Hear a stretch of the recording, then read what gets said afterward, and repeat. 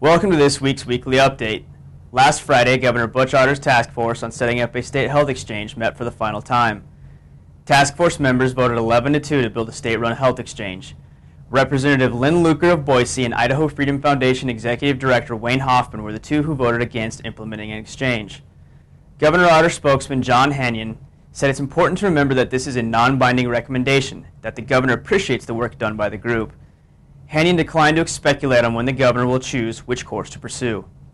Levitt Partners, one of the four firms that presented to the task force, estimates setup costs from $30 million to $70 million. Another $10 million annually is estimated to operate the exchange.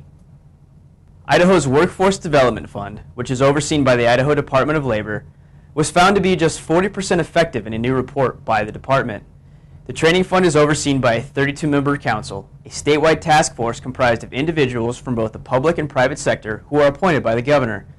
The fund is financed with a 3% offset paid by Idaho businesses to the State Unemployment Insurance Fund. Over the 16-year period in which the program has been in place, over $62 million has been spent. Idaho Public Television currently operates on a budget of $2.5 million, which is up slightly from the previous year when they spent around $2.3 million.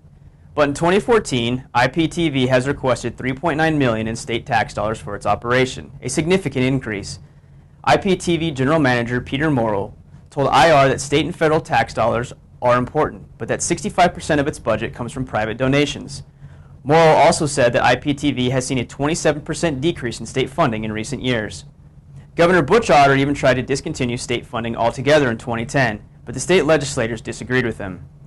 Morrill said an increase in spending in 2014 is needed because the recent budget cuts have forced the agency to forego replacing some physical assets that are subject to wearing out. That's it for this week's Weekly Update. We will be off for the next 2 weeks on November 9th and November 16th. Remember to stay up to date with important policy news by visiting our website, liking us on Facebook, following us on Twitter at Idaho Reporter. Thank you for watching and have a great weekend.